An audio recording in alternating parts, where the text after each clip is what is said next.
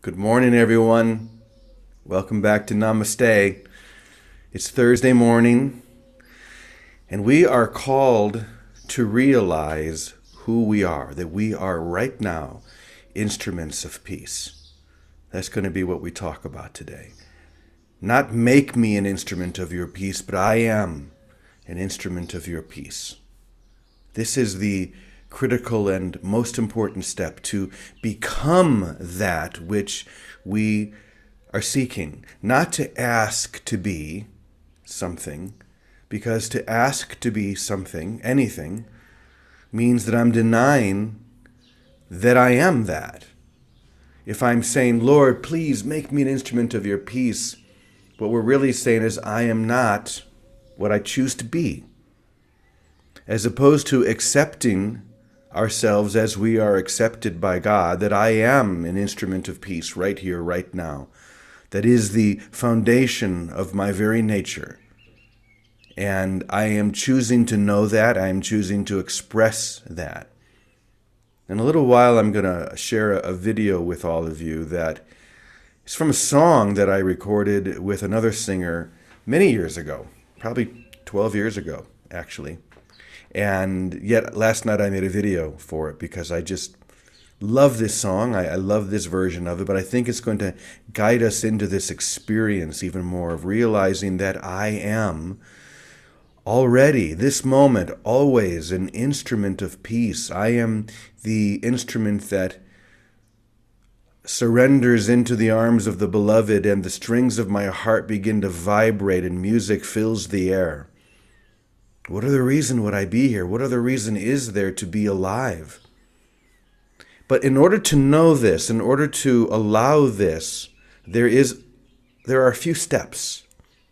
Because in our minds, in our perceptual experience, we seem to be separated from who we really are and where we really are and that state of oneness. Now, the truth is that's impossible. Course in Miracles says there's only one problem and one solution. You think that you are separate from God and from everything else. The answer or the solution is you're wrong. It's not possible.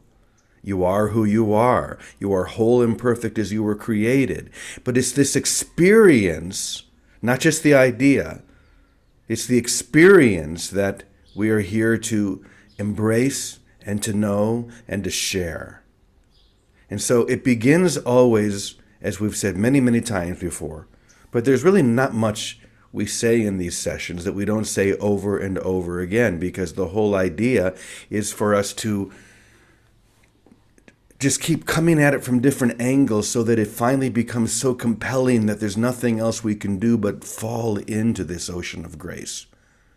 So when I say that the key to this is your desire, how many times have you heard that? How many times have you heard it in different ways? That you have to want this with your whole heart, your whole mind, your whole soul. Isn't this what all the great enlightened ones say? Beginning with Jesus? Well, it actually begins with in the Old Testament, with the Ten Commandments. But when Jesus was asked, what is the first and greatest? He said, you shall love the Lord your God with your whole heart, your whole mind, your whole soul. Not half, not most, not almost all, but wholly, completely.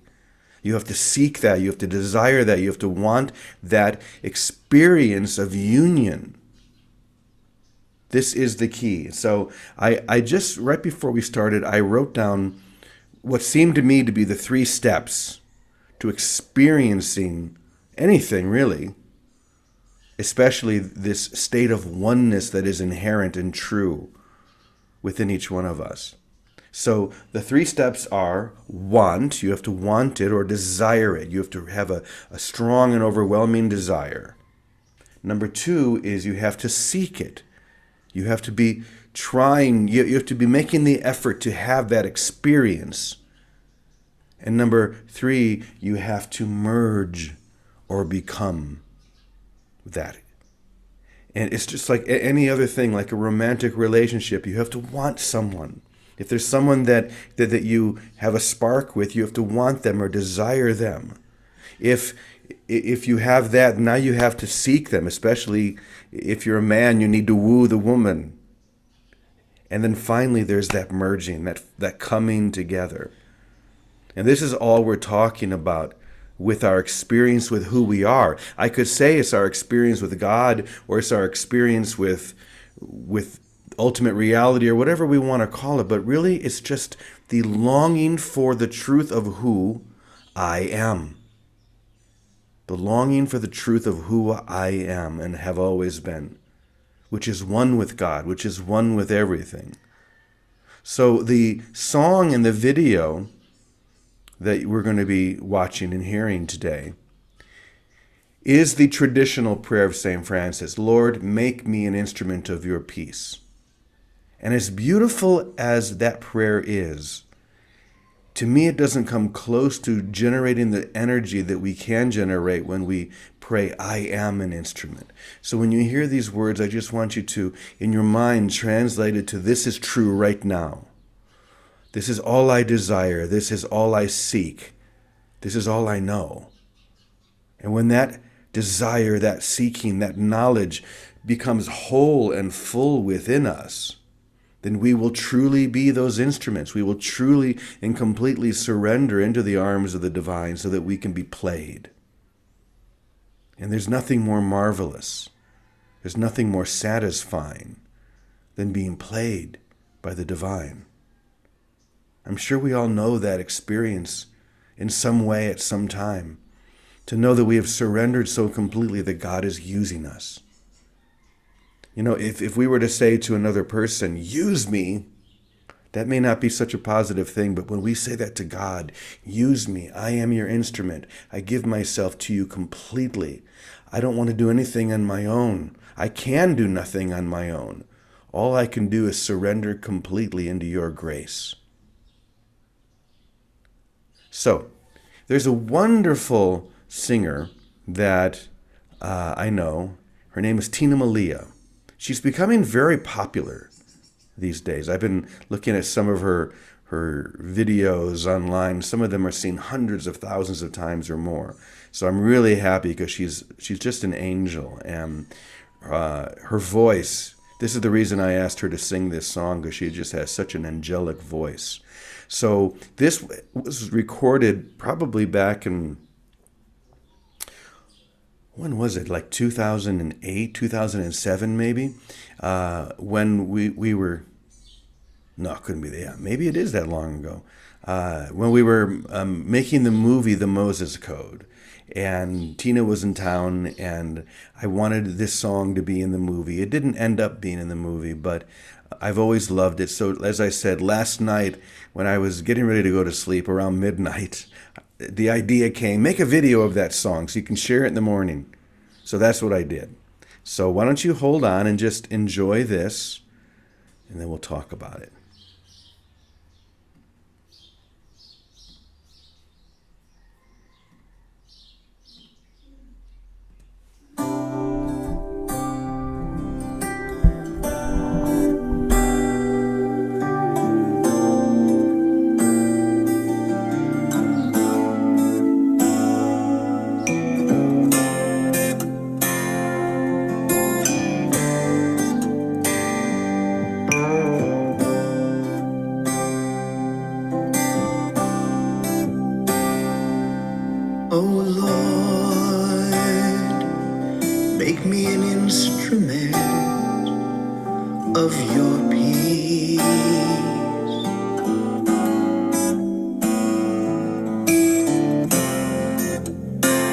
Where there is hatred, bring your love.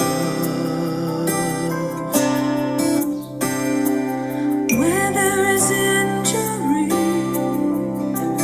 pardon. Where there is doubt, bring your faith. Where there is despair, bring your hope.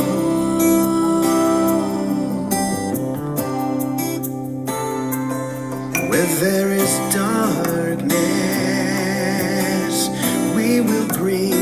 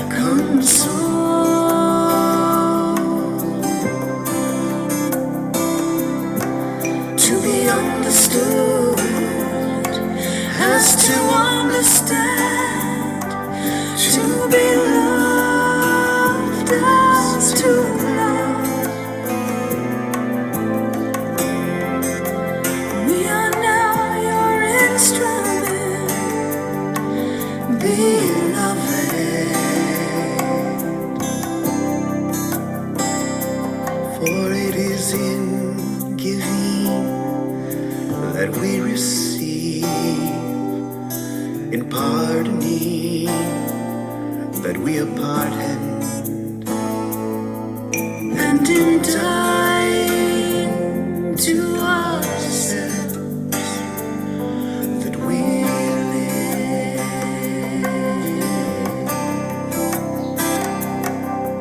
Oh Lord, we are now instruments of your peace. Your instruments. Oh Lord, we are now instruments of your peace. Your peace.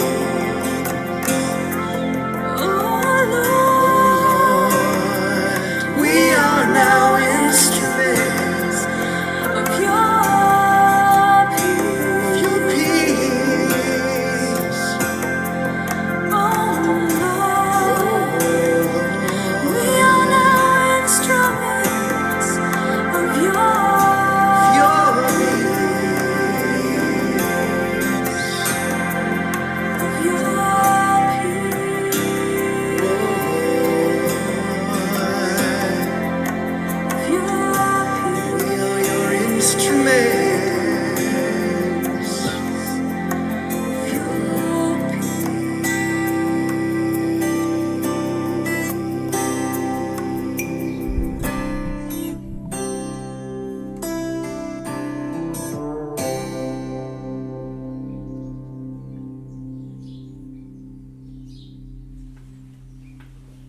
An instrument of peace.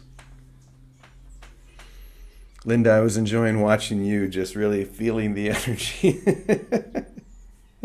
That's what happens when this becomes real. All you want to do is just expand and just shine. When you realize that you are an instrument of peace. In fact, just close your eyes for a moment. And we're going to see if we can feel the difference between that line, that prayer, make me an instrument of your peace. And we're going to say just a few times together, I am an instrument of your peace. Just say that with me. I am an instrument of your peace. Breathe in.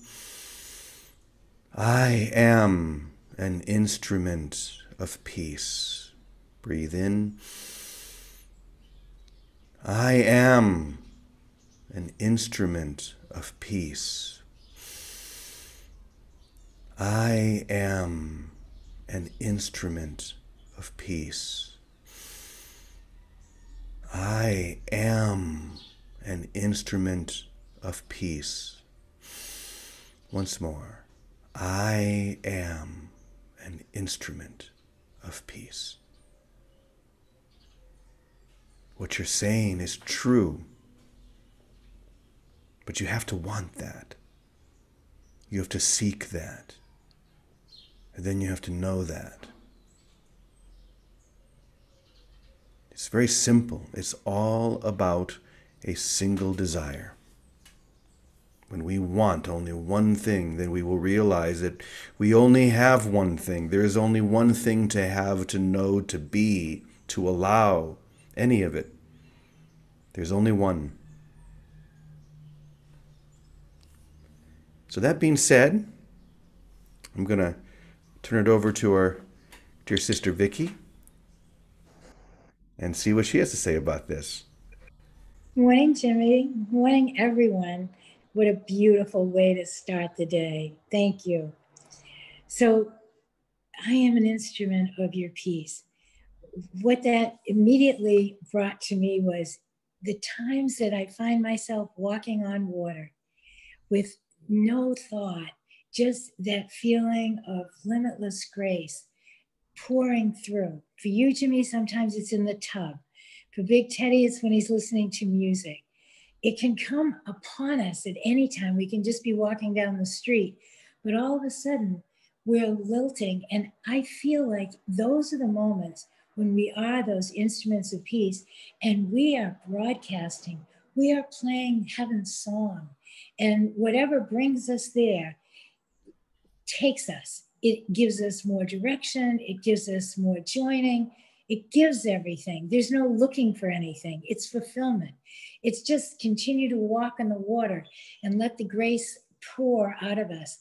And the only thing that ever seems to interrupt it, like a moment of, like someone hits you or something, is if there's a blip somewhere on the screen and,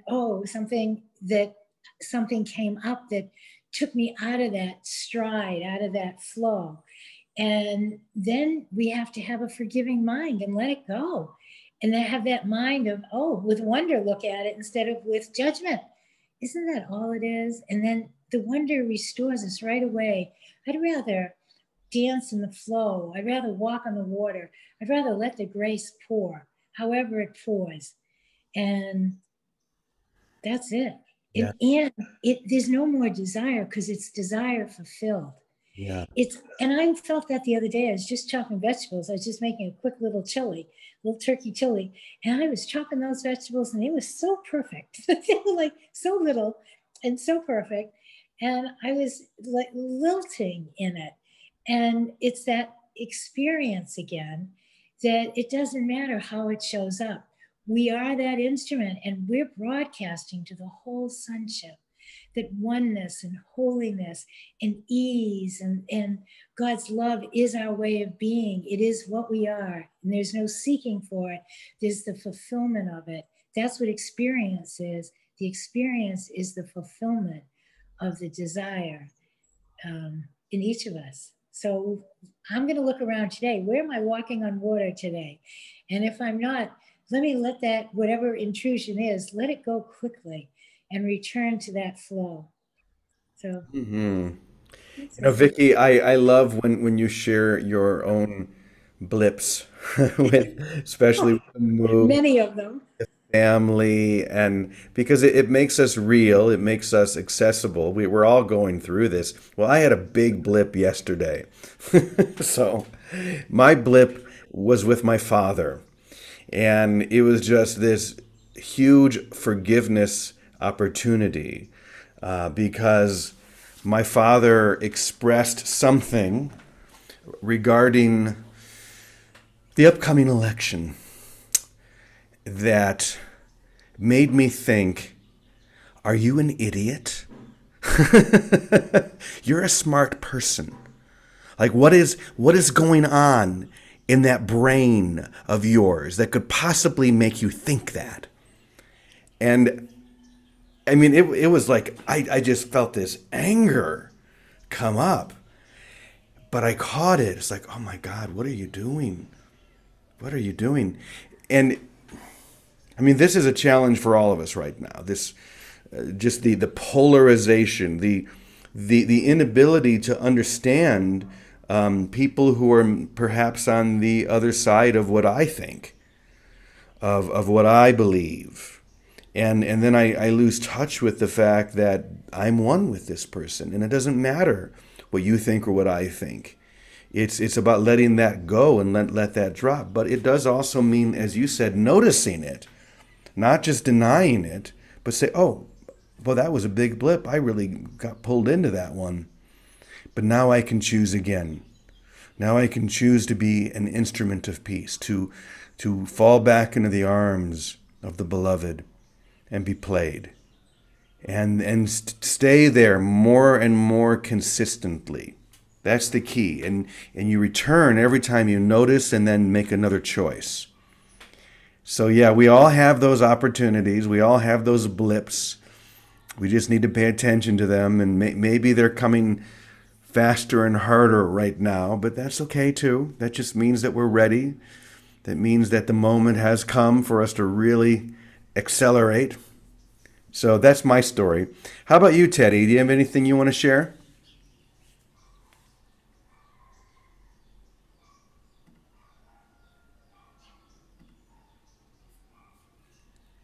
I'll send you, I can ask you to unmute. It might show up there. Oh, probably your mouse is not working again.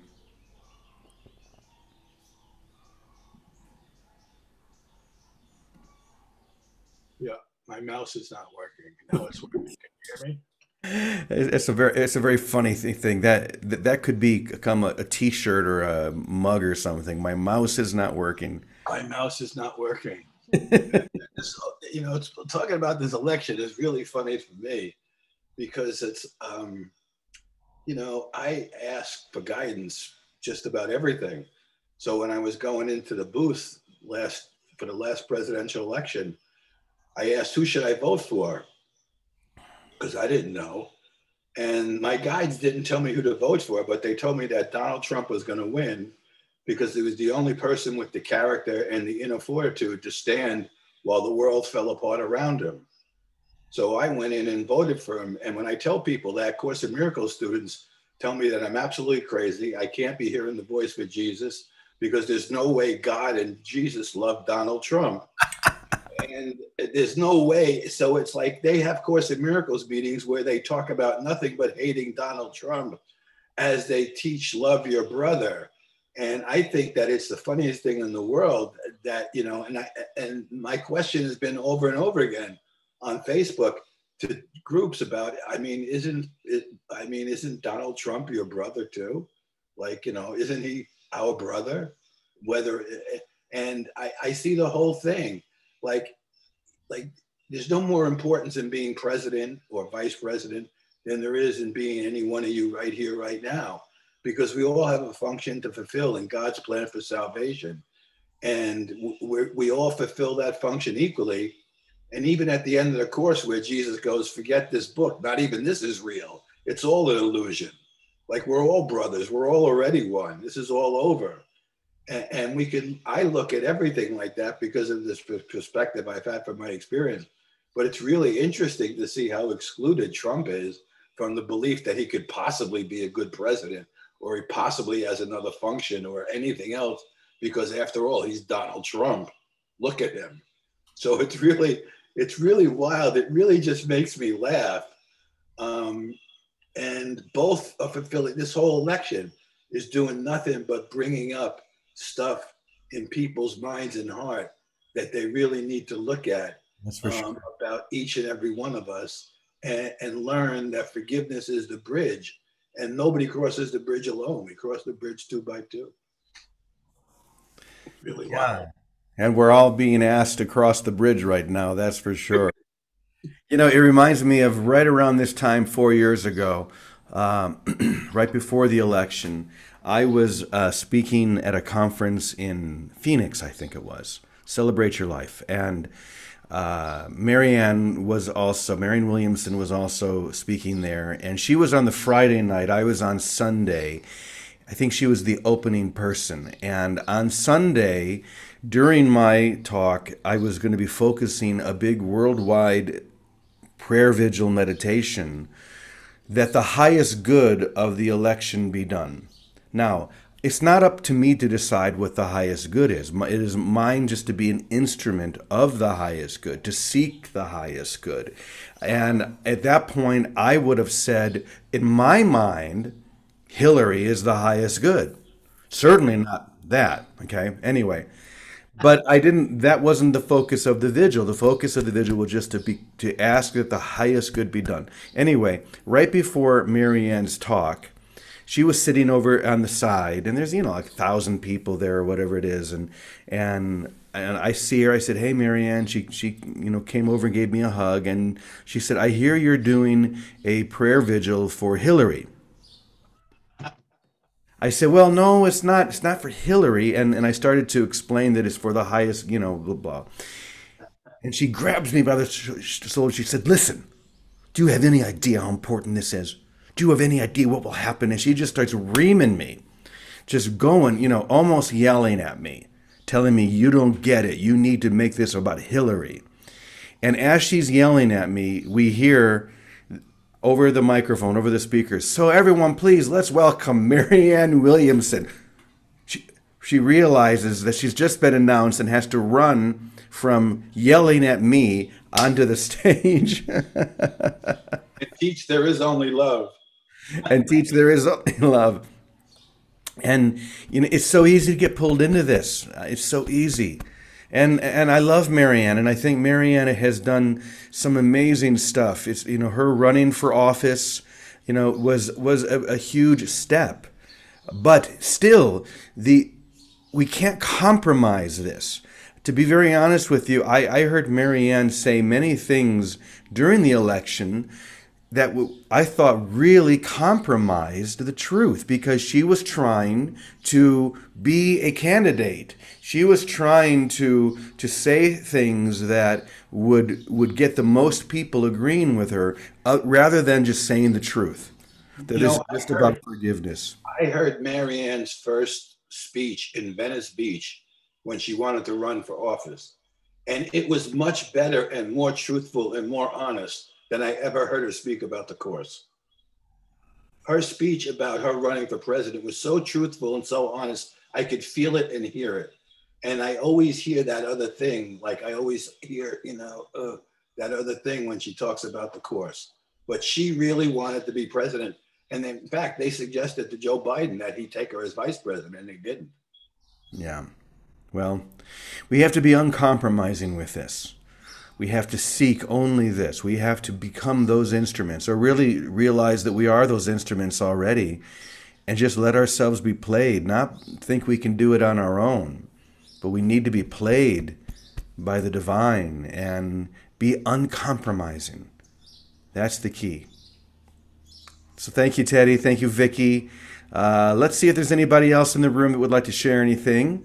If you do, just let me know, and I'll send you a little. You can just unmute yourself, I guess. Anybody? I'm just looking at those who have their cameras on. If anyone does not have their camera on and would like to share anything, I think somewhere down here you can raise your hand. I'm sure you can find that little button. If you want to do that, then I'll see you more easily. Or just unmute yourself. Anybody? Did we push some buttons this morning? Yes, Linda, go ahead. Um, Thank you for your being the instrument of peace this morning. I just want to reiterate something. It's from the course, but it's only by honoring our brother and sister, whoever that is, are we ever going to find our way back home, even though we haven't left, but that's our only way to do it. So I just want to emphasize that it's just by honoring one another, even though it's not easy at times, no matter who it is, who he or she is. That's our ticket home. That's, for me, that's my, my freedom ticket to live freely in this world. Yeah. So I just wanted to emphasize that today, because that's what's in my heart. Thank you. That's so true. James. Yeah, it's like what good do we do if we love those who love us? Mhm. The saint is the one who gives everything to the one who is most unlovable, to the one that is hardest to love. So for me, right now, that's Donald Trump. Yeah. Me, and so I have to, if I'm going to be uncompromising, I have to notice that I can't deny it. I No. have to look at it and then say, no, Donald Trump is my brother. Mhm. Donald Trump is my opportunity. He and I can take hands right now and step into heaven, because Mhm. he's nothing more than a symbol of my mind, of my unforgiving mind. And the greatest value anyone, whether it be Donald Trump or anyone else that I'm holding a grievance against, can be, is my willingness to let go of that and to see them as God sees them, and take their hand and see only their perfection, not the imperfection. Now, it doesn't mean I'm going to vote for him, No. but it means I'm going to love him, and it means I'm going to take his hand as his brother. Mhm. Thank you. That's a very good clarity that you've made. And you have my loving support, James. Thank you, dear. Anybody else want to share anything? Okay, well, let's go to Namaste then. Let me see, where are you guys? Namaste. Oh, there you are. Hi, guys. Let me put you in the spotlight. If you would take the virtual background off as well, Ron, Oh, sorry. so we don't see a bunch of ghosts drifting across the screen. Oh, there he is. There's the ghost. There we are. All right. Good morning. Morning. Hi, everybody. I know some people have gone off to the hot springs again today. Who would like to share? Anybody? Anybody feeling like instruments of peace today? Okay, I'm going to call on Janet. Oh. Good morning, Janet. I was trying to hide. I know, but I can just barely see you. Just move over one chair. Okay, well, I can't because Lily's sitting here. Good morning, Lily. What are you feeling today, Janet? Well, you know that song you sung this morning is one of my favorites. Brings tears to my eyes every time. Definitely speaks to me within, absolutely. And it's just crazy because I've been experiencing so many miracles every day. I had another one happen last night, and totally random. And as far as the home goes for the kids, my first goal is to raise money for the land, and She's talking about a town called San Pedro, which is near here, which is in such desperate need right now. yeah, and so anyway, it just seemed like God sent another person to me to open another door. So all I ask is everybody keep us in your prayers and keep the children in your prayers because they really need a place to call home. Yeah. Well, Janet, you are being a beautiful example of what it means to be an instrument of peace, to be in service, to love those who are in such need of love. And it's not just the money or the food or anything like that that you bring, but your love itself. I know that when you and others go out to San Pedro, you're bringing your hearts open wide to embrace them, love them. And if you were just bringing food to them without the love, what would that mean? It would mean very little. But when you go there and share from an open heart, then you're truly being an instrument of peace. So thank you for that. You're very welcome. One exciting thing is I just want to mention is that there's been a lot of interest created, and a lot of the Mexican young people in their 20s, early 20s. We had 3 of them out there yesterday, and they were just such an inspiration because they're young and they're energetic and they want to know, and they never knew about San Pedro, so they were really quite excited to find out that there is something that they can do. And they read to them, and it was just awesome. It was just such an experience because they need that. They need their own kind. They need people that can speak their language and understand what they're going through. And then after they read the story, she had them draw a picture of their emotions. And it was just this so heart-rendering because a couple of the kids started crying, you know, just letting out their emotions. Beautiful. Yeah. So it's the more awareness we get out there, you know, and for the Mexican people themselves, you know, to know what's going on is huge. So, yep, that's what we're doing. So good. Thank you. Share with everyone. Thank you so much. Thank you for being an instrument of peace. Thank you for showing.